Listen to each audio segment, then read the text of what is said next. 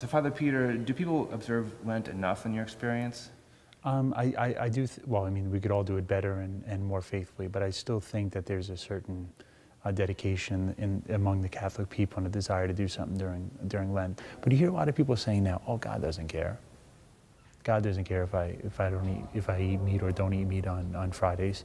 But I think for me the emphasis is the meat is not the important thing, but this is a practice that we're all doing as a sign of our communion with one another. There are plenty of guides online to what Catholics can choose to give up for Lent, but what are the obligations? And there's 2 days in which the whole church, that is everyone from 18 to 59, observes a day of fasting. So the first one is Ash Wednesday, which we'll celebrate tomorrow. And the next one will be on Good Friday. So at the very end of Lent as we celebrate the Triduum. So these are the only 2 days which fasting is obligatory for everyone between 18 and 59. What is that fasting involved? It means that we could have one normal substantial meal and then 2 other smaller meals that do not add up to that one meal with no snacking in between. The next obligation, which the whole church would observe during Lent, is by abstaining from meat on Fridays, where you could enjoy what you want, but collectively we do not eat meat on Fridays. And that is binding for everyone over the age of 14. The next thing that people often overlook is what we call the Paschal precept. So every Catholic is expected to receive Holy Communion at least once a year, and that's usually around Easter. So that's part of the Paschal precept.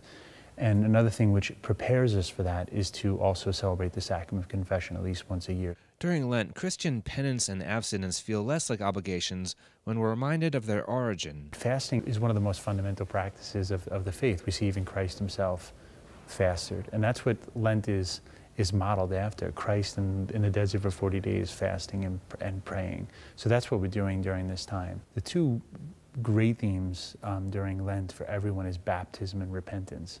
So for those who are preparing to receive the sacraments, the focus is on baptism.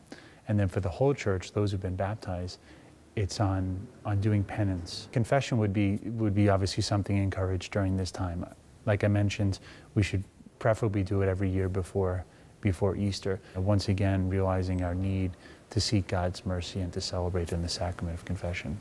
Father Peter told me that even Catholics who find Lenten obligations difficult can still reap the spiritual benefits. You do hear people that are very dismissive of the whole concept, but then those others that have enjoyed the practice, that see a benefit to their spiritual lives. I think often people realize they don't need as much as they thought they did, and this is a way in which they become aware of that. Reporting for Currents, I'm Konrad Aderer.